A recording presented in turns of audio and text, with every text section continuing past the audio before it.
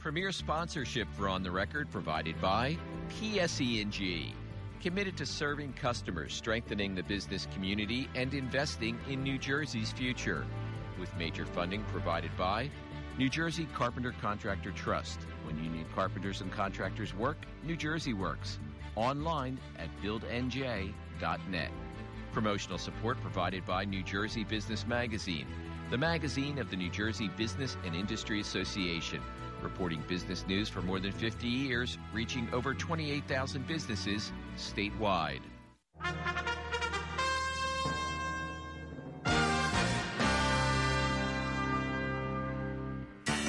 Every so often at On the Record, we like to profile somebody who has had a lifelong impact on New Jersey. That's what we're doing this week. We're in the living room of Bill Faherty in Alamucci. Bill worked in the banking industry for many years, was head of the State Chamber of Commerce for 5 years, has long been active in the New Jersey political scene, and probably has more grip and grin photos of himself with presidents and governors than anybody you know. Bill, good to see you. Thanks for having us in. Thank you, Michael. It's nice to have you, and welcome to Panther Valley up here in Alamucci, New Jersey. Very pretty. You live in the middle of a golf course. It's beautiful. It's magnificent. You're wearing your trademark New Jersey tie. You've given that tie to presidents and governors, have you? Yes, I have. Was that your idea, that tie? Actually, it was the idea of, yes, I originally got the first tie from a store in South Amboy. And then I wore it one time, and Bob Ferguson, the president of our bank in Newark, said that we should have some more ties made up and you should be able to give them out. He never realized, Michael, that I would not only give one tie out through the course of my career with the bank, I probably gave close to 4,000 ties. I think I have one in the closet somewhere myself. Yeah. Let's start in the middle, 1970. You go into the banking industry and you start what's called government banking. Yes. And according to your bio, you're the first person to do this in the state of New Jersey and only the fourth in the country. That's correct. Governments didn't need bankers before 1970? Believe it or not, they never had anyone to call upon them and keep their funds really straight and give them interest on their money. Before we came along, banks collected a lot of money but never gave the local municipalities, the county governments and state government and federal government interest on their money, and we did that. And I started with just myself, and then I had the opportunity to hire Peter Clancy, the late Peter Clancy, well-known businessman in the Newark area. And from there, we started to grow, and I hired such wonderful men as Bob Cassiola, the former head football coach at Princeton, Billy Raftery, the former head basketball coach at Seton Hall University, Jerry Greco, the former mayor of Verona and director of the Board of Chosen Freeholders of Essex County, Charlie Mancuso, the mayor of Hillside, the former mayor, Steve Elliott, who I just had lunch with yesterday, the former mayor of Ewing Township. And people say, well, why did you hire? They could see the governmental people I hired because they knew government. But why did you hire people like Bob Cassiola and Billy Raftery? Because they got to know people and people knew them. They brought the business into the bank. We had the experts back at the bank to go out and do the legwork. So you were handling accounts for government. You weren't in government relations lobbying the legislature on behalf of the bank. Oh, no. When I was hired, I came out of a Democratic administration of Dick Hughes. I was former deputy commissioner of bank and insurance.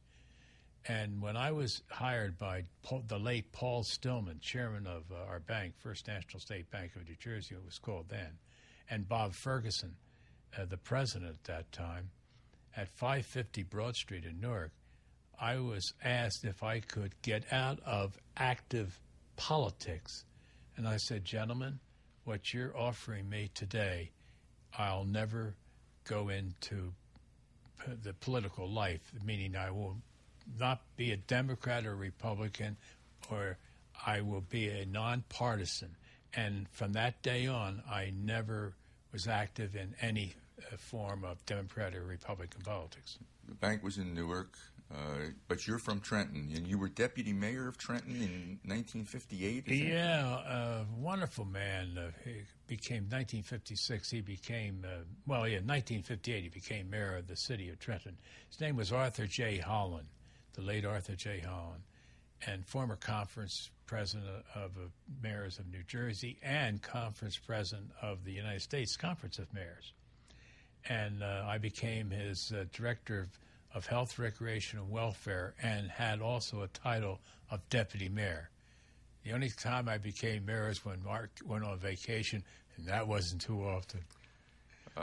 He's highly thought of in Trenton and was mayor for two different times, and one time for nearly 20 years. Exactly right. And before that, you were a football player, fair to say? Or? Well, I got to watch myself because there might be some old Rutgers men listening, but I did play 3 years for the late Harvey Harmon, the head coach at Rutgers University, and we had some great teams. I played right tackle, and in those years you played offense and defense. And I played with such great standouts as Frank Burns, who later became the head coach of Rutgers and made All-East and honorable mention All-American.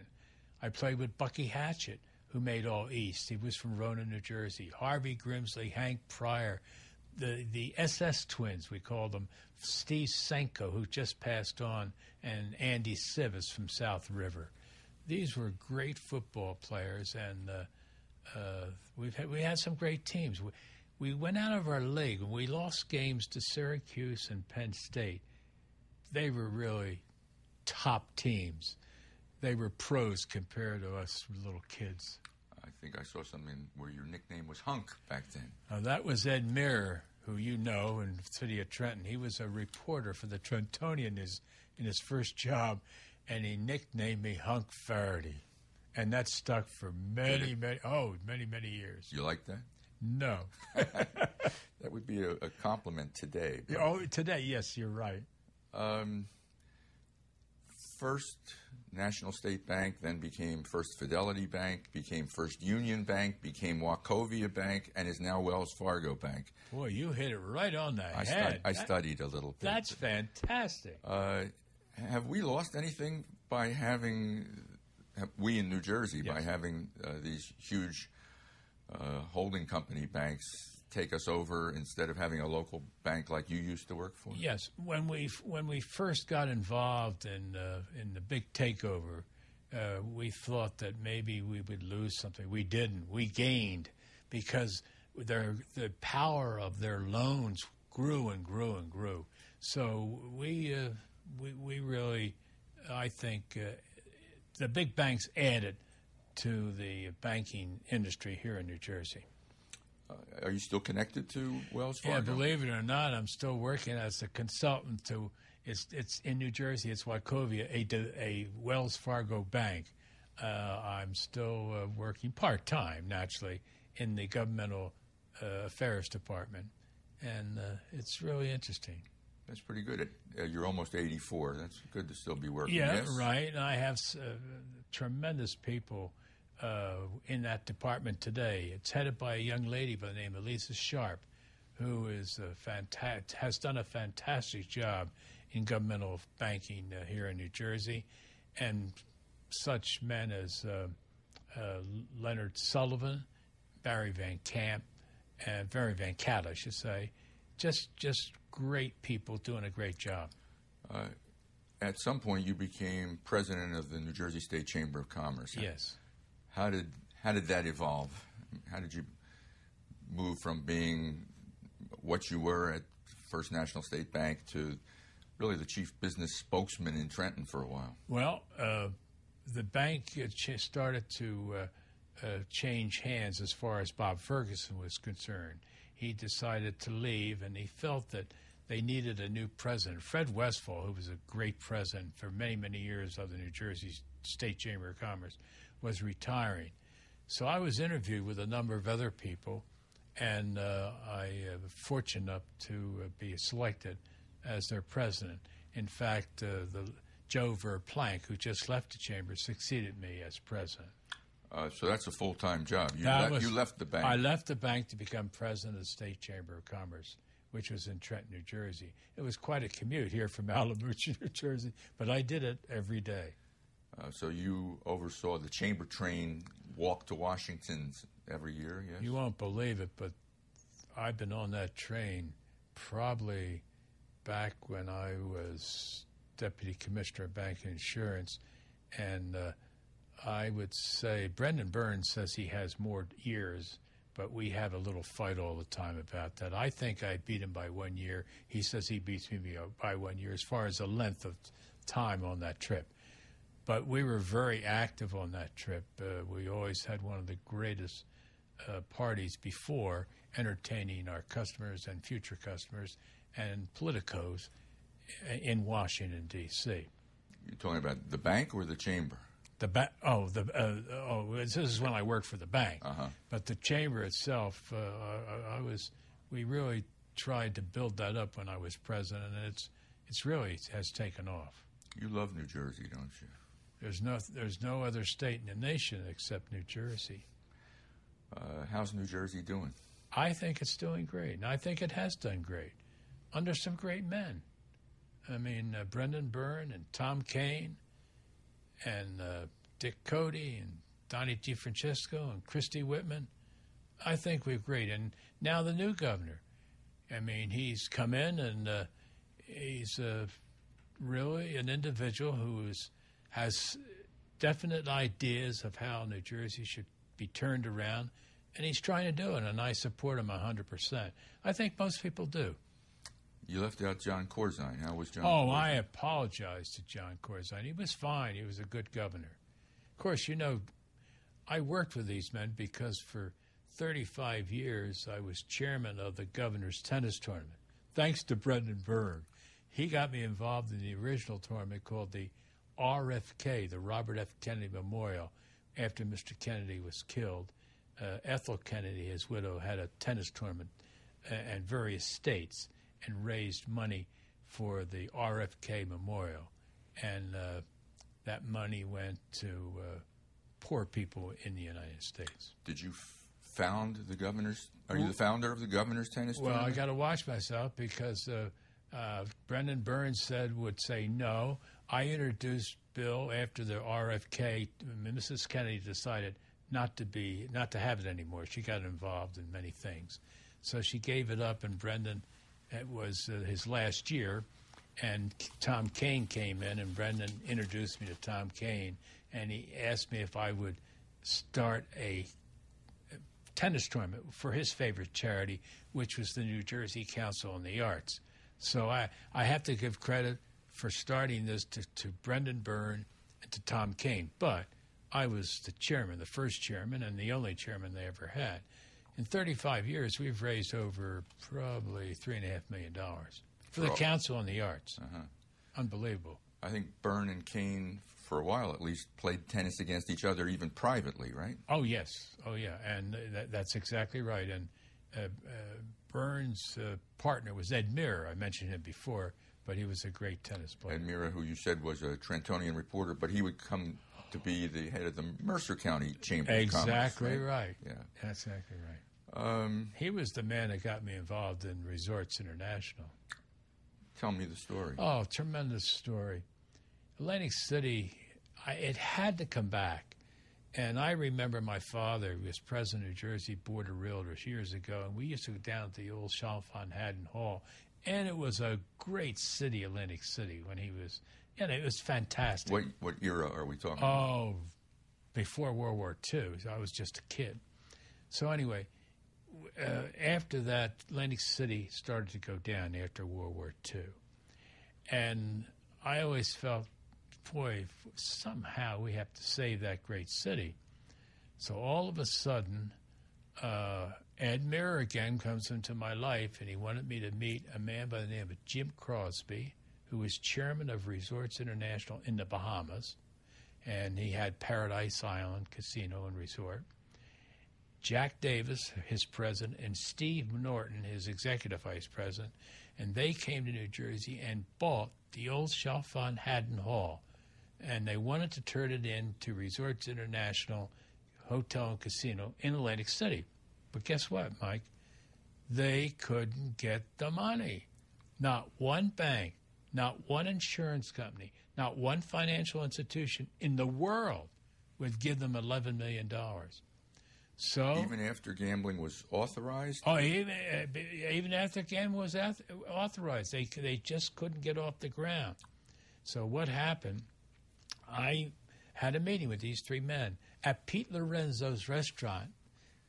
I'm sorry it's closed now, but in the back room in Trenton with Ed Mira and those three men, and I heard their story. I thought it was fantastic. I ran back to the bank the next day and got Mr. Ferguson, our president, Mr. Stillman, at lunch and told him what was happening. I didn't realize at the time, because I figured Mr. Stillman would be opposed to it, but he said, I think we should look into it. Bob Ferguson was all gun-ho. He thought it was fantastic. So I didn't realize that Mr. Stillman was buying a bank in Atlantic City, Elwood Kirkman, and the old Boardwalk National Bank, which was then called the First National State Bank of South Jersey. But we bought that after we gave Resorts. But anyway, we investigated Resorts for 6 months, and we made a proposition that if one of those three men could not get licensed, they had to leave. They all agreed. They signed it. And after 6 months of an intensive investigation, we felt they would be licensed by the intensive investigation by the bank or by the state? By the bank, by us. We hired some private investigators from Washington, D.C. They did a tremendous job. And after 6 months, they said, Mr. Crosby, Mr. Davis, Mr. Norton will be licensed. And with that, and we gave them $11 million, and you know what happened then? What happened? Explosion. They had one of the greatest years in the history of gaming in the United States. The first year, and the second year, the third year, the fourth year, the fifth. So the bank made a wise investment. Very much so. And guess what? The bank asked me, I had to leave government banking. I turned it over to Jerry Greco. I didn't leave it. I just turned the reins over to Jerry Greco because they asked me to, and my wife, Sarah Lynn, to go on a mission and talk to every major casino owner in America. So I was in Las Vegas, and I was in Chicago, and I was in Los Angeles. In Los Angeles, actually, the Hilton Corporation, Baron Hilton. I met with him.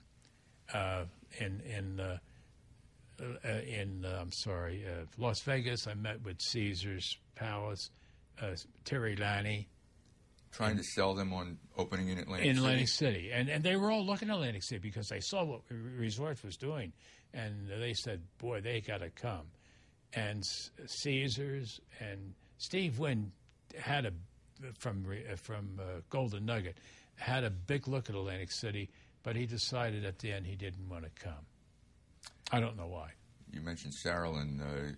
You're one of those guys who, when I see you at a public event around the state, your wife is usually with you. Yeah. You've been married a very long time? Yeah, 50-some years. I think 56 years. She'll kill me. I hope that's right. And she's from Trenton, too? She's from Trenton. She's a Trentonian, born and raised. Her father was a medical doctor, and he was with Mercer Hospital on Bellevue Avenue.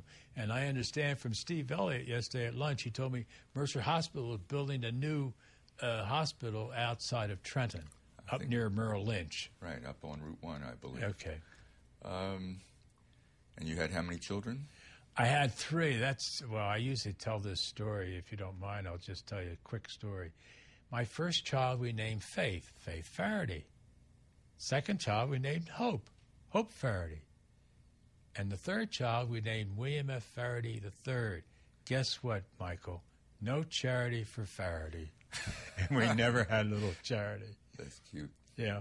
And you have a grandson who plays professional baseball? Oh, I have 3 grandsons. They're all great young men. But the oldest, Jack Cuss Jr., is just fantastic. He now plays with the Oakland A's, but he signed for almost $1 million with Arizona Diamondbacks. And I asked him for a loan the other day, and I said, "You're making $2.5 million now. Now, could you give me a loan?" He says, "Geez, grandfather, I have it all invested." He's a great young man.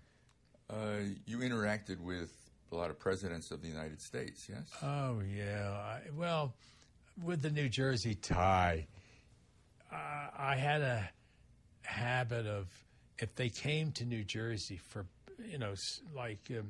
when President Ford was here and President Reagan, they were speaking at Republican fundraisers over in the Meadowlands, and I always had the tie in my pocket, and somehow I got to know the Secret Service people, and they would allow me to introduce me to the president, and they put the tie on.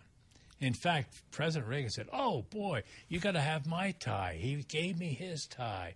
But a man with him said, "You can't have it, Mr. Faherty, because we're leaving right after this and going to New York for a television show. We don't want the New Jersey tie on the president."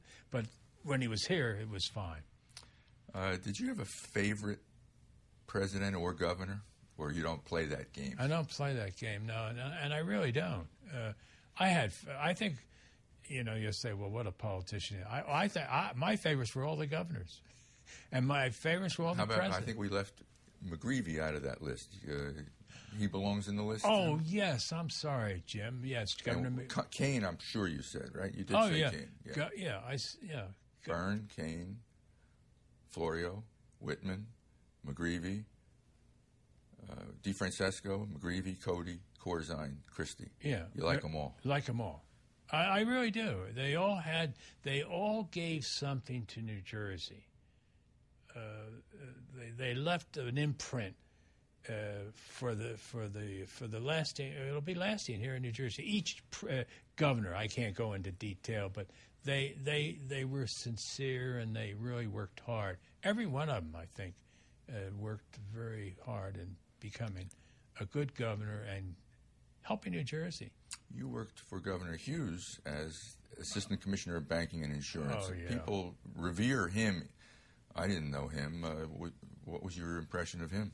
Well, I was a personal friend. My family was. They went to Blessed Sacrament School with my children, Faith, Hope, and Billy, with his children. If Billy had been a girl, would he have been no charity for Faherty? No charity for Faherty. Okay, go ahead. I wouldn't dare name a child charity. Okay, I'm sorry. But going back with Dick Hughes, we knew each other. Through our children and so forth, and he I guess maybe I don't like to say he'd be my favorite governor, but because he was so close to our family, he was a fantastic man. He brought Jack Kennedy when he was running for president, and I have a big picture upstairs in my one of the bedrooms of Bill Faherty holding little Billy Faherty and Jack Kennedy reaching up, shaking his hand on a platform right in front of the State House. So how is retirement? We're down to our last minute or two. How's life now? Life is great. It couldn't be better. I enjoy things. I'm on the board of Delta Dental Plan of New Jersey. I'm on the board of AAA Mid-Atlantic, New Jersey. I'm on the board of the Growing Stage. This is one of the things that are with the New Jersey Council of the Arts.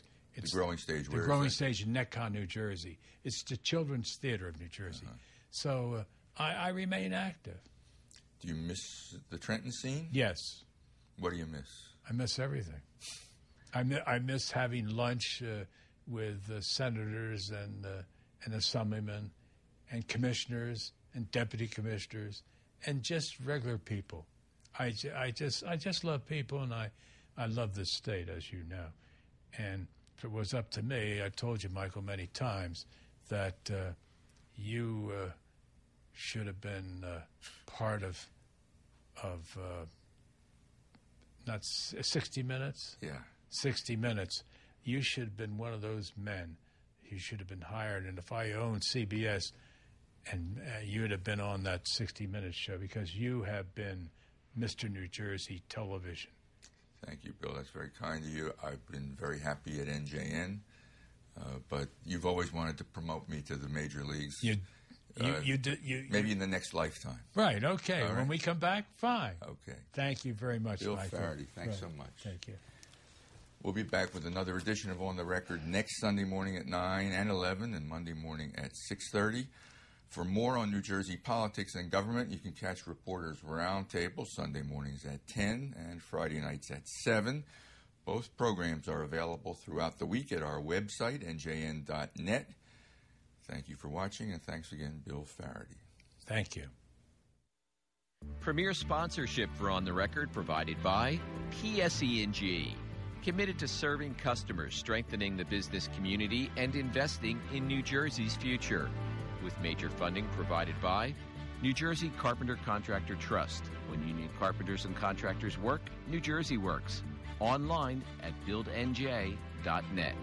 Promotional support provided by New Jersey Business Magazine, the magazine of the New Jersey Business and Industry Association, reporting business news for more than 50 years, reaching over 28,000 businesses.